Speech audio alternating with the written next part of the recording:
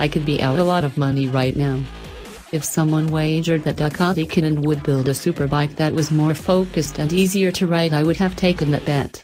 A motorcycle being fast, passionate, and feisty is what everyone has come to expect from Ducati. I would have lost, though, because the 2018 Panigale V4 is amazingly easy to ride. If you're interested in the riding impressions from my day burning around the Ricardo Tormo MotoGP circuit in Valencia, Spain, click here to read the first ride report. But to fully appreciate the spiciest of superbike meatballs, it's really worth taking a look at the recipe.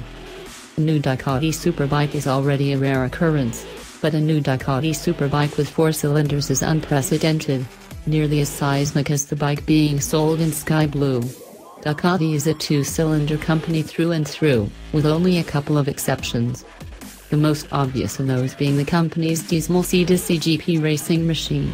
It uses lots of technology not available to the motorcycling public, including a 1,000cc, 90-degree V4 power plant. When Ducati announced it would build a V4 superbike, many of us naturally assumed it would be in the mold of the MotoGP engine and displace 1 liter,